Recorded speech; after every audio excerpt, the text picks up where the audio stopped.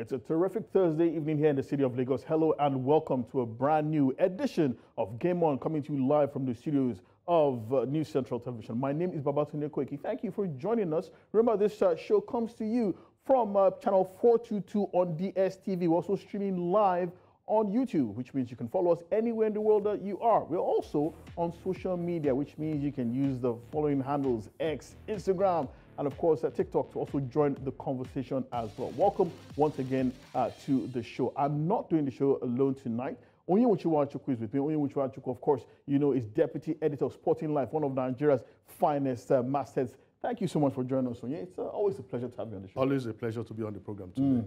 Yeah, well, of course, we have plenty lined up for you tonight. So without further ado, let's get right into it. Athletics is the main course that we're serving you with tonight. And the World Athletics Indoor Championships will begin tomorrow, starting from the 1st to the 3rd of March. Some of the finest athletes in the world will be on display. And some of Nigeria's finest track and field stars are set to compete at the tournament. World Athletics have also confirmed the participation of no fewer than 20 reigning world champions and 7 Tokyo Olympic gold medalists, with a total of 651 athletes from 133 nations vying for glory. And this includes 18 gold medalists from the previous edition seeking to retain their titles.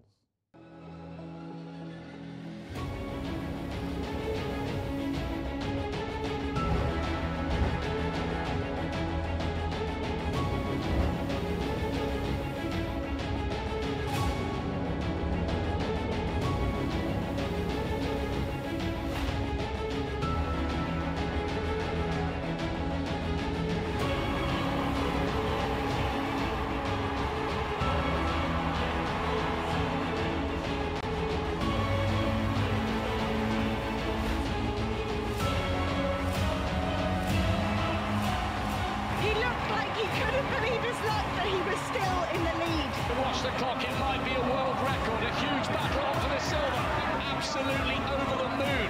Fantastic performance from him. Yes, it's all set for the World Athletics Indoor Championships holding in the beautiful city of Glasgow, my second city, by the way, and I actually used to live right in front of that Emirates Arena, beautiful place that you see on your screen. Well, no fewer than 6 Nigerian athletes will be competing at this World Indoor Championships holding in Glasgow at the Emirates Arena. They include Ese Brume, who is an Olympic bronze medalist. She'll be competing in the women's long jump event. Joining her, Chidi Okezie, Sikiru Adeyemi, Dubem Nwachukwu. Any relation of yours? Oh, yeah?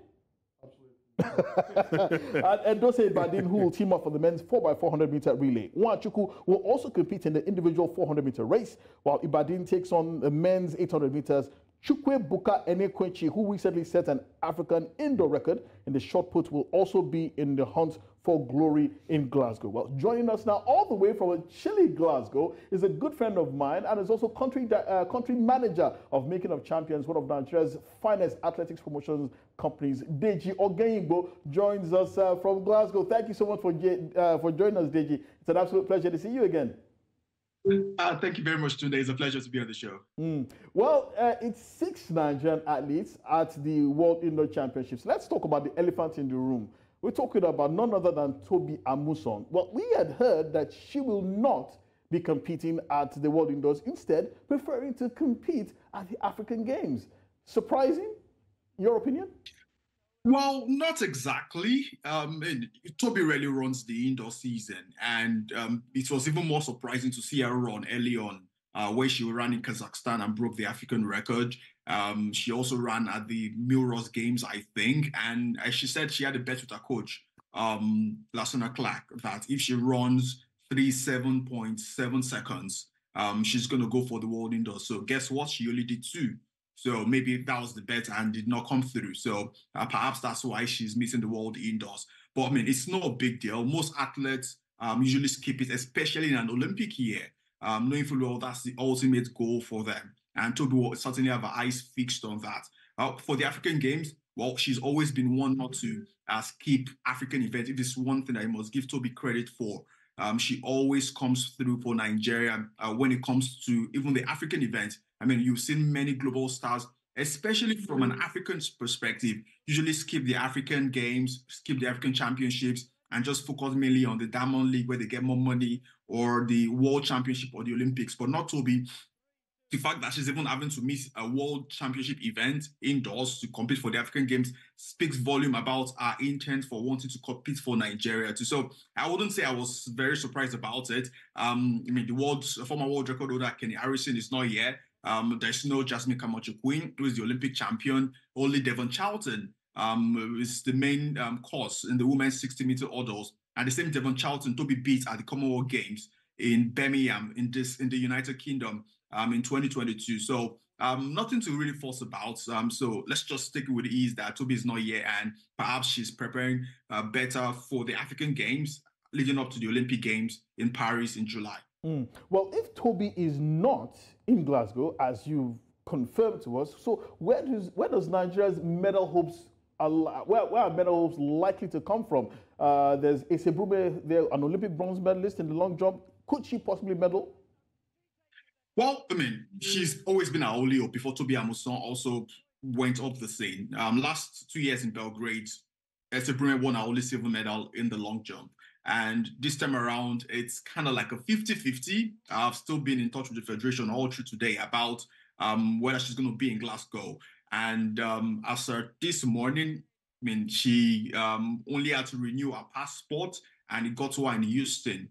But she has to get a visa in Nigeria, in Abuja, right? So the Federation are still trying earnestly to write to World Athletics to see if she can get a visa on arrival. She doesn't compete up until Sunday evening, which is like the last session of the World Athletics event. So that's the major reason why potentially we might not see Ese Brume. So fingers crossed. The same reason stopped Ruth Usoro from competing, as she doesn't have up to 6 months left on her passport page. So, and it's something that she cannot obviously fly with, as she's also based in Houston, Texas. So these were 2 medal hopes, as they were in the top 5 in the women's long jump. In fact, Ruth Usoro is ahead of Ese Brume in the rankings in the women's long jump. But I mean, we always know Ese. Ese is a championship athlete.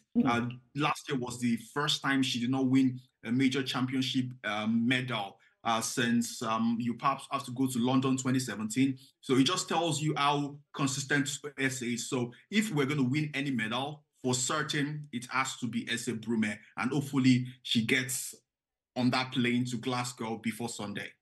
Well, of course, we did mention that Chukwuebuka Enekwechi is also in the mix for the men's shot put. He recently set a new African record in the men's indoor shot put event, but he'll be coming up against bruisers, monsters, the likes of Ryan Cruiser and Darlan Romani in the men's shot put. Could he possibly upset these two? Well, before I answer that, I just got a confirmation that Ese will not be coming to Glasgow. World Athletics couldn't get them through. So that's 1 medal down the drain for Nigeria. About Chukwuebuka Enekwechi, I mean, I've been in touch with him the last 1 week. We still spoke this afternoon. In terms of preparation of any athletes in Team Nigeria's camp, he is the most prepared, psychologically and physically. He set a new African record in the shot put indoors. He's been locking on the 22 meters mark, right? And he's already in the top 8 and he's straight into the final. It's going to be a very long shot. I can tell you that for free. I mean, there's no prize for guessing who will win the men's shot put. The world champion and the world record holder and Olympic champion, Rand Krauser, is the incredible man mountain of a human, and is the most likely to win that. There's Darlan Romani, and a couple of others that are way above Chukwuebuka, but you can't put it behind him. That he's capable of also sneaking in and getting on the medal if he gets his ass racks right. I mean, I saw him train this morning at the Emirates Arena, and I mean, he's feeling pretty much confident compared to what happened in Budapest, where the rain affected his throws and he couldn't make it to the final. So let's see how it goes for Chukwuebuka. For the men's 4x4, it's also a long shot. They competed in Belgrade 2 years ago, and they couldn't make the final. There's Sikiru, there's Dubem, who just flew in from Houston today. Saw him just this evening and he's trying to warm up and get into gear. There's Edosi Ibadan, who also set an indoor African record. Nigerian record, lowering his Nigerian record earlier this year. There's also Chidi Okezie as well as Sikiru Adewale also coming through too. So it's a very lean team, and we shouldn't fret as Nigerians because, I mean, we've not got any world or indoor track in the country. So it's not a sport. It's literally a winter sport, right? Just in terms of appearance, I think that's just key for us. But now that it's confirmed that Ese won't be there, our only hope perhaps lies with Chukwuebuka, and it's a very slim percentage of possibility that he's going to get on the medal or on the podium. Well, your company, your organization, MOC, recently held a trials with the Athletics Federation of Nigeria track and field. It was a very successful one, by the way, in Asaba. And some people are asking that why are some of the athletes that competed in Asaba, that also are currently in the Team Nigeria camp, the 33 called up by AFN, why are some of them not in Glasgow as we speak? So, I could give a couple of reasons. Finance-wise, the priority is the African Games, right? Secondly, they competed outdoors.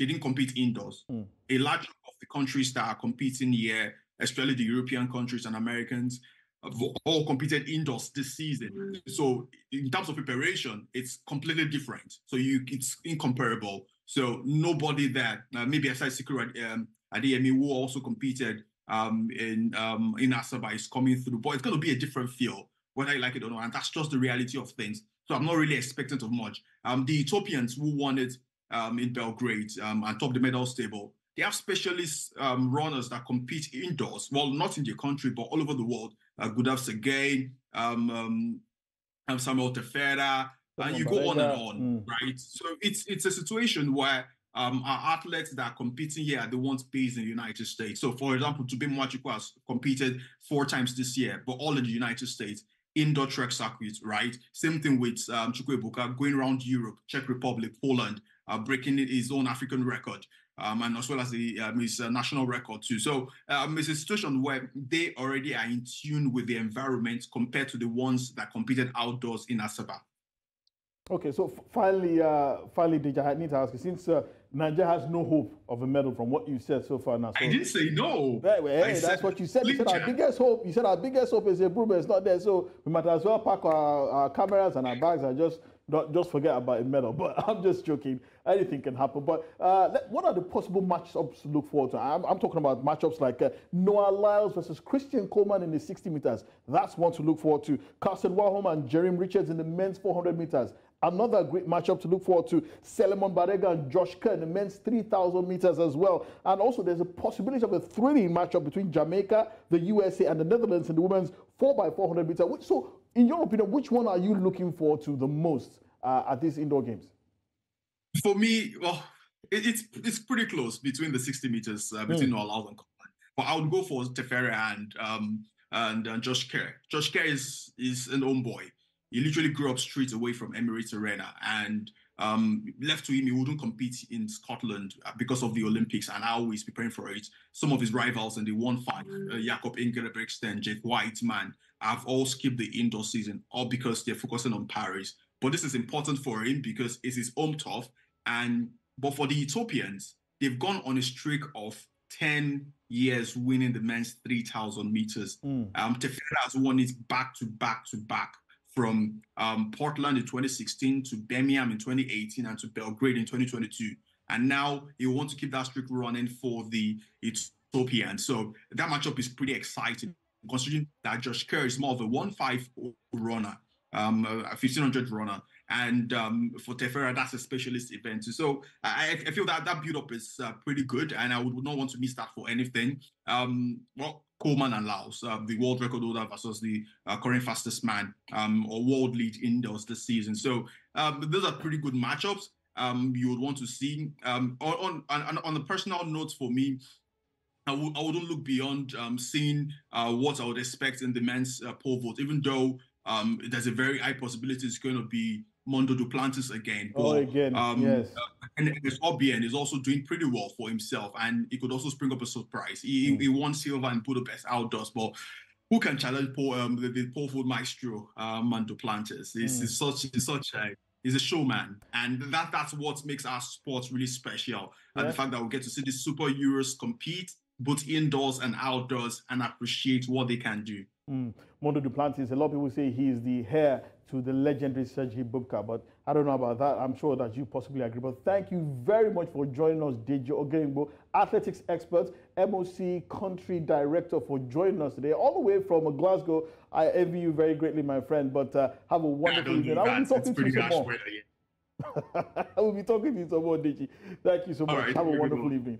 Well, he said it all. There's no possibility of us getting any medal at this indoor athletics championship. Yeah, the Ese Brume factor is like a breaking news. Yeah, before we came to the studio, we already knew that Toby Lola Amosun will not be going to the World Indoor Championship in Glasgow. And he literally broke it down that Toby excused herself to concentrate on the preparations for the African Games.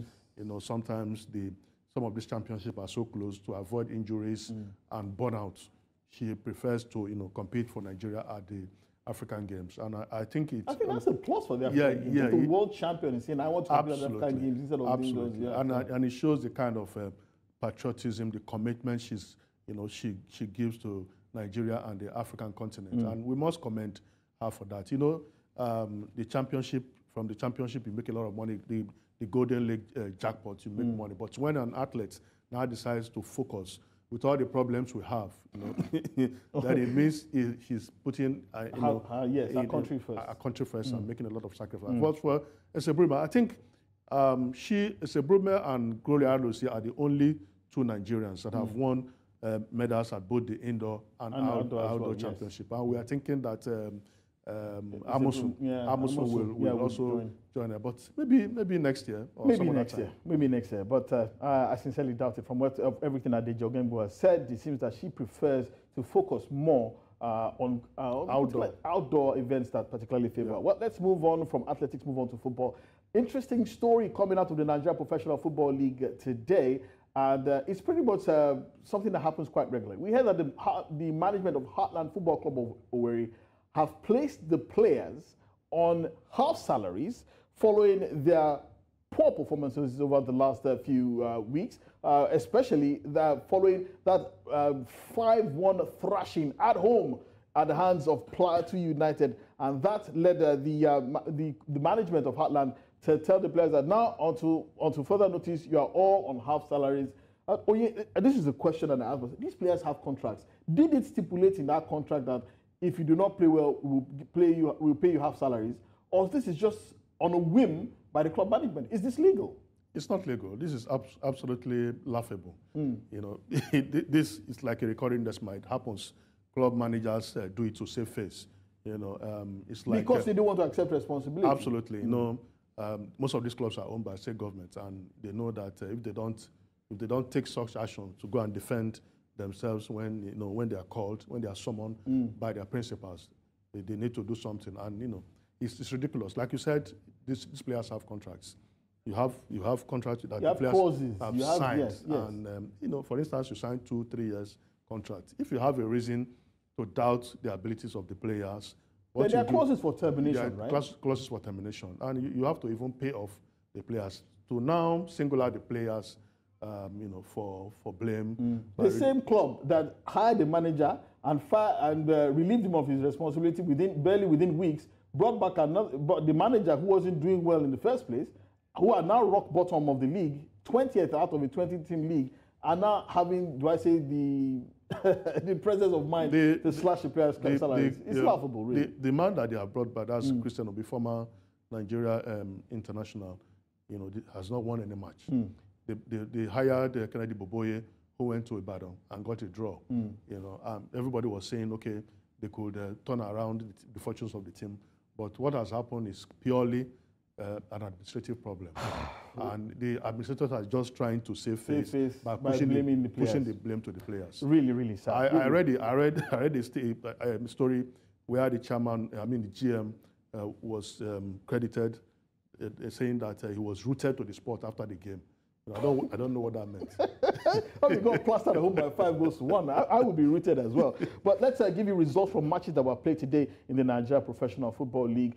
Some really, really good games. Shooting Stars Football Club of Ibadan. Well, they were at home.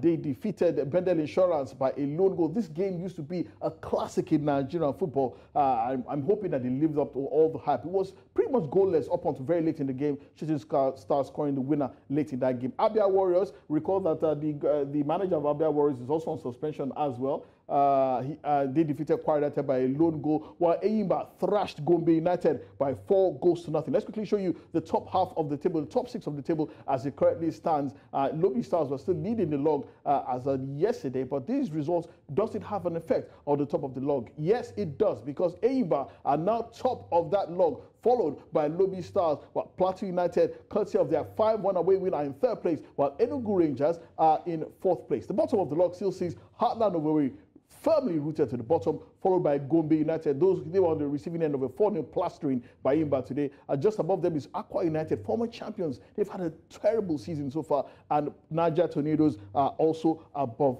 them as well. Let's leave domestic football now behind and move to international football. Yesterday, we did tell you that Super Eagles manager Jose Peseiro had said, well, it was 2 days ago, he said that he had a lot of offers coming from far and wide, at least 5, 6, 7 offers from national teams and also football clubs as well. Well, it seems that one of those countries that he was possibly eyeing, they've made up their mind. They've hired a new coach. Talking about the Algerian national team, they have replaced Jamel Belmadi with Vladimir Petkovic, former manager of the Swiss national team. He's the new coach of the Phoenix, former two-time African champions, Algerian national team, and he has been appointed, putting paid to Jose Peseiro's ambitions of possibly joining the Algerian national team. So it's possible that he could have been using Algeria, name-dropping Algeria, in order to reach a proper bargaining position with Nigeria. Well, joining us all the way from Algiers is a good friend of mine and North African football specialist. He travels far and wide and covers African football from north of Africa like nobody else. Mohamed Zahi, thank you so much for joining us all the way from Algiers this evening. Hey, Babatunde, thanks for having me on. It's always a pleasure to speak to you. Trust me, my friend, the pleasure is mine. So let's start. Vladimir Petkovic, what do you think of him? Is he a good manager, proper fit, the kind of man to take over from Jamel Belmadi? Are you excited? Excited is a very ambitious word. I wouldn't say that I'm excited. We're very much in the wait-and-see mode. I think many Algerians are. Vladimir Petkovic, as you mentioned, coached Switzerland for many, many years, qualified them to World Cups, to the European Championships. He also coached Lazio, and he had some good time coaching in Switzerland with Swiss clubs like Young Boys Bern. However, his most recent experience was with Girondins de Bordeaux in France. And with them, he was, I would say, halfway responsible for getting that club relegated. Now, there were many administrative problems at the club, but still he achieved very poor results in the first half of his stint with them. So at the moment, we have a coach that has a pretty big CV, but at the same time has no experience coaching on the African continent. So many of us are just sort of sitting back, and we're going to see what he does in his first few matches in charge.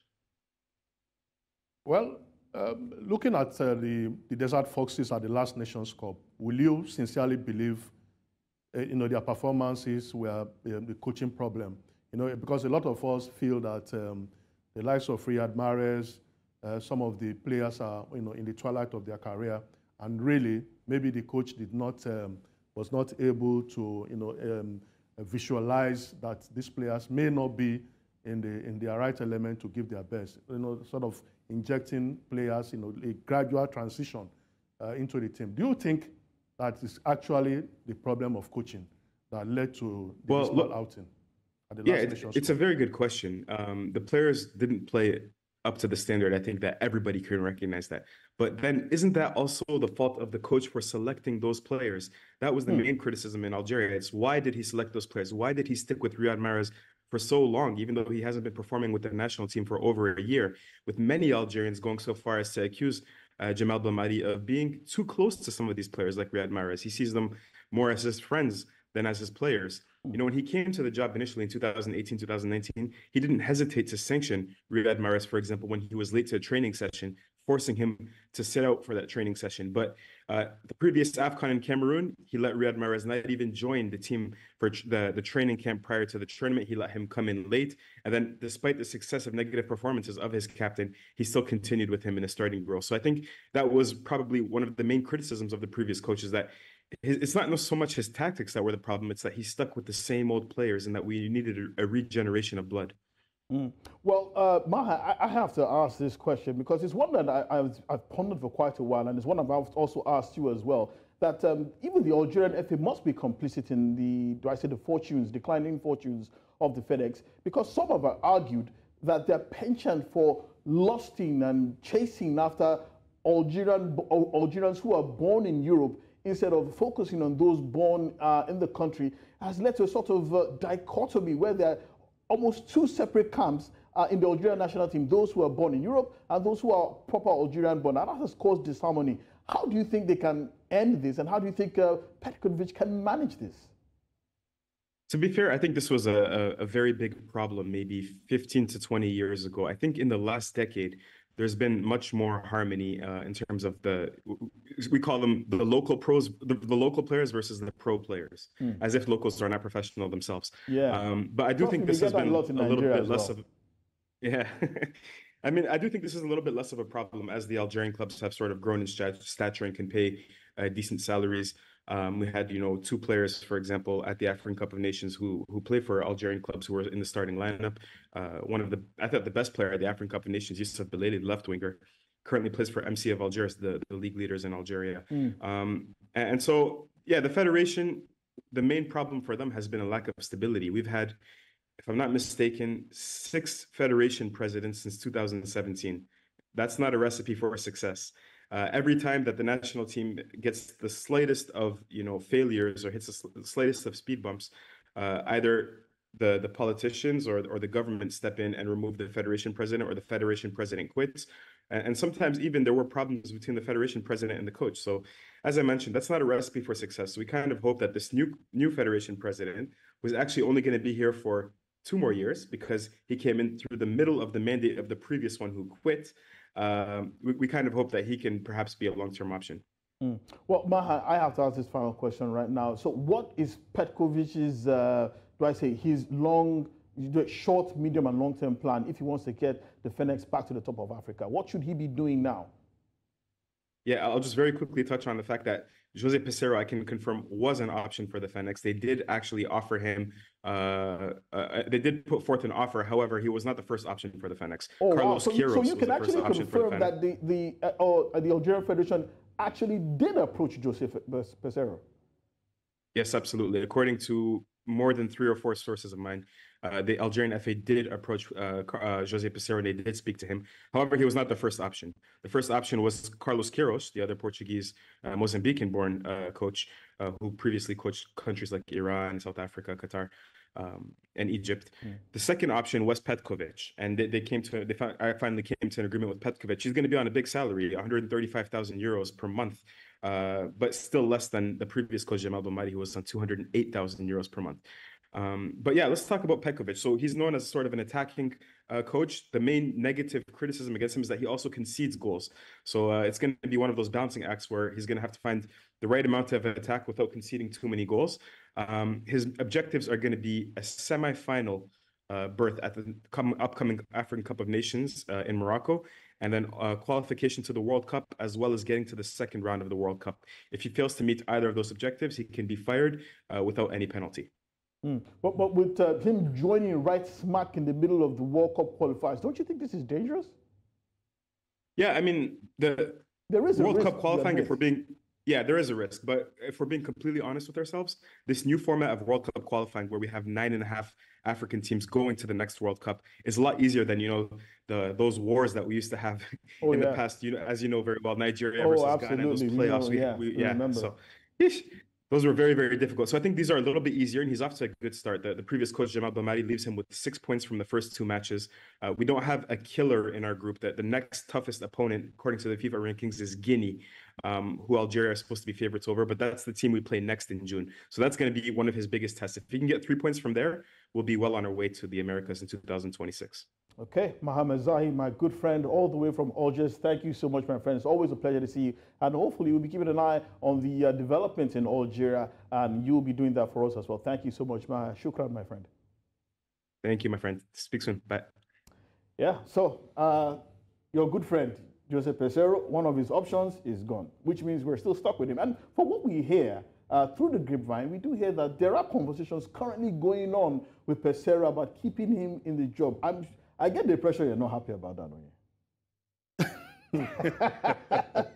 You're smiling, that's a good thing. No. But today, you know how these things are constructed. You know, some agents of players, you know, get some people to write something, write or stories, post something. you know, that Real Madrid, Barcelona, wants PSG to buy this player, wants has to buy these interest. players, and you know, Maher did confirm that an approach was made. Yeah, but he also admitted that in the pecking orders, He was not the first choice. he was not the first choice, he was not the second choice, he was the third choice. So what it meant was that after Carlos Queiroz, you know, was Petkovic, then him. You know, there is no way the first two would, you know, they reject the offer. So it was not really even in the reckoning. That's technically speaking, and financially, you know, and financially speaking. And if the Nigerian Football Federation are speaking to him, I think they need to be fast about it. Whether my reservation is worthy or not, it's not an issue. You know, this is my opinion. But the federation needs to move fast. You know, we had these issues in the past. Yes, after major tournaments, we dilly-dally. The minister will say no or yes, and the federation will say we want an indigenous coach. At the end of the day, we waste a lot of time. If you want Peseiro to continue, then let him know now. Let him know now. If not, let him know now. Bring a replacement in. Please let them tell him, play attacking football. He gets results, and that's what really matters. It doesn't matter. That's what really matters. What result are you talking about? I mean, we have won silver. He got you to the final of the after we have won. The competition you did not believe we were going to get. It's not a big deal today. We have won silver. But did you believe we were going to get that far? Honestly, we have won silver in the past. Did you believe we were going to get that? Well, let's quickly show you Joseph Peseiro's scorecard in charge when he was in charge of the Super Eagles. There you see, he was appointed in May 15, 2022. He played 22 games, won 10, almost half of them, drew 5, lost 7, scored 39 goals, conceded 25, with a goal difference of plus 14. So a win percentage of 45%. I mean, he scored plenty of goals. He won a few games as well. You can't get a coach that wins 20 games out of 20 matches out of 20. He scored plenty of goals today. He scored 39 goals out of 22 matches. Yes. And some of these wins were the Nations Cup. Yes. And you can't isolate the determination, the enthusiasm of the players. Yes, his tactics worked to some extent, but when we got to the finals of the Nations Cup, you saw what happened. That was, I think that was the poorest game that we played at that tournament. The first game and the last game, I mean the game against Equatorial Guinea and the final against the Elephants of Cote d'Ivoire were the poorest. So why do you get to the final and you play an entirely defensive game? It happens. It's not against the host nation, against millions of Ivorians. All just night, we lost the first game 5-1. We still lost 1-0 in the final game to the same team. It happens. But that's how football is at times. You never really know how it plays out.